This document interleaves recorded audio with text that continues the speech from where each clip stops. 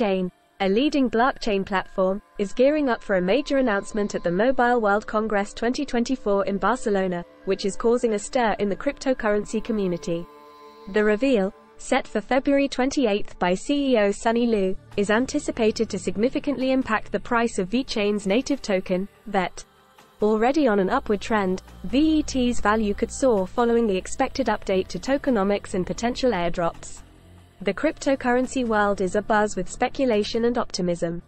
Traders are monitoring VET's performance closely, with some predicting the token might hit an all-time high if the bullish momentum continues.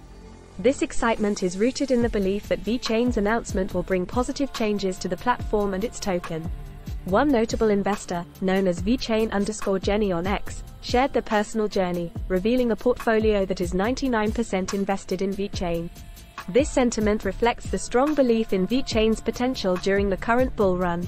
Analytics shows a significant increase in VET's value, currently priced at 4 cents.